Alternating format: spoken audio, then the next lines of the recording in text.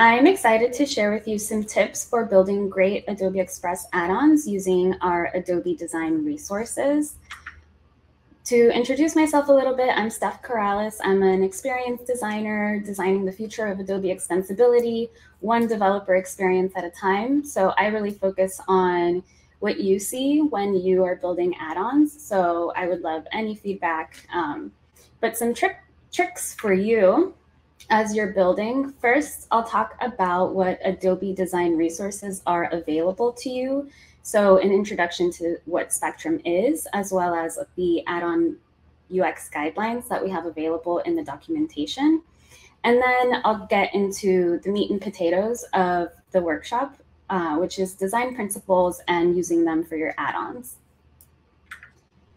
So the Adobe design resources that are available to you, first is Spectrum, which is the main topic of our workshop today. Spectrum is Adobe's design system, and it provides components and tools that you can use to make your process more efficient. So it makes it easy and efficient for you to follow design principles by using these ready-made component libraries that will inherit updates and remain aligned with Express. And the reason that's important is that add-ons that are consistent with the look and feel of Express take advantage of the user's expectations of how Express works. So it's easier for them to adopt your add-on. And if it's easier for them to adopt your add-on, they'll use it more, which is great for you. Spectrum also provides guidance on tone and voice, inclusive design, writing for errors, and a lot of other great guides for making a great experience. So as you dive deeper into what Spectrum has available, you'll find a lot of these resources as well. And when utilizing Spectrum, it's important to note that you're using the Express theme, which allows your add-ons to feel like the native Express experience. So by using Spectrum CSS or Spectrum Web Components with the Express theme, you'll be able to inherit all of the updates from Spectrum, and Holly will dive deep into this. And the reason it's important to use Spectrum is that Spectrum 2 is coming later this year. So if you want to make it really easy for you to inherit those updates, we highly recommend implementing Spectrum. The second design resource that we have available are the add-on UX guidelines. And you'll find these in the documentation. And they really outline how to use Spectrum components in common add-on experiences, and it'll help you align the design of your add-on with the Adobe Express brand and create this unified experience for end users.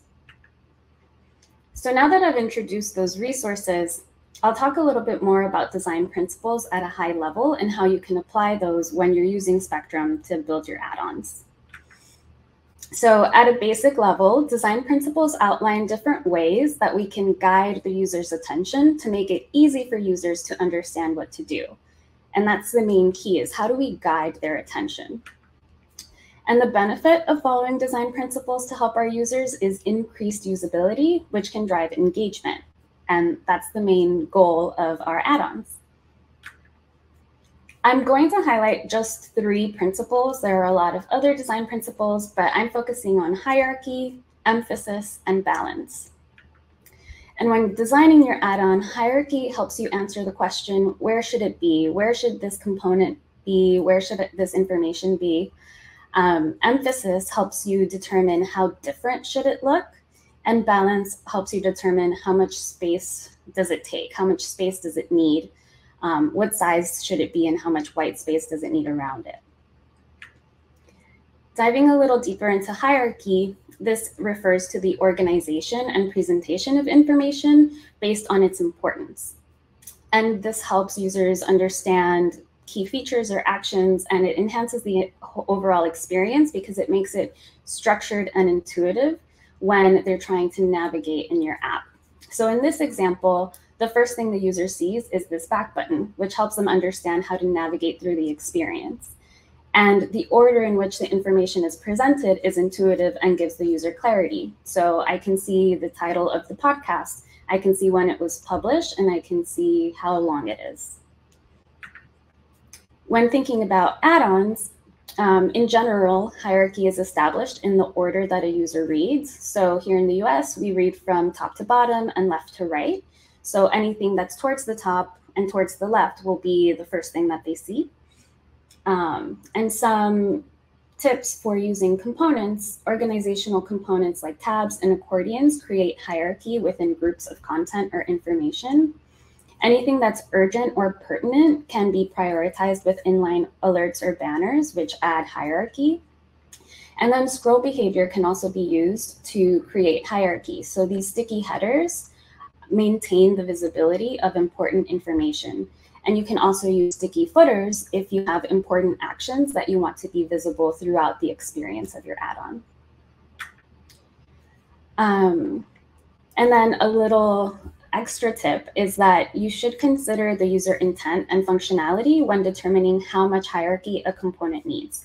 So for example, if the user's intent is to search within both tabs, both the photos and library tabs, then the search bar should go above it so that the user understands that they're searching anything underneath it. But if the user intent is to search only within the photos tab, then the search bar should be nested underneath it. And that's how you can start to make those decisions of hierarchy. The next part, emphasis, is how different should it look? And this refers to visual distinction or contrast between elements to make them stand out. And you can do this with size of elements, with the color, with text. So in this example, you can see that the size of the text and the contrast between the white color of the text and the dark background emphasizes the title. So not only is it high in hierarchy, it's also further emphasized by this contrast. And then when we look at these buttons, the different colors of the buttons makes it easy to distinguish between them and understand the suggested next step. So because this button is solid, it has more visual weight, it's emphasized more, so we know that this is the primary action. Subscribe is a similar size, but it's more subdued, so it's a little bit less emphasized. And when thinking about add-ons, you can use variations in visual attributes like color, size, and contrast to make important information stand out. So with colors, you can use accent, primary, and secondary colors to create different levels of emphasis. And you can use typography as well with font sizes and different font weights. So here, the instructions are the largest and heaviest font size and weight. Meanwhile, the description, text, and labels are the smallest. And the accent color here is used to show the active selection. And they did not also use the accent color in the button, so this helps you avoid confusion. Because if too many elements are emphasized, then they all lose emphasis because they're no longer different from each other. So here, this example shows you that it's important to avoid excessive use of accent colors because it's just very visually noisy. The user's not going to know what to do next. And then similarly, avoid excessive use of bold text. So if everything is bold, it's hard to understand what is actually important here. Finally, balance is how we bring a little bit of space to hierarchy and emphasis. So balance helps us distribute visual elements and content strategically to create a harmonious and aesthetically pleasing layout with enough white space. And white space is really important. You achieve that with margins and padding to provide breathing room, which enhances legibility. And a general example of this is one large image can balance out this bottom half of a lot of smaller buttons. So this creates harmony in the design.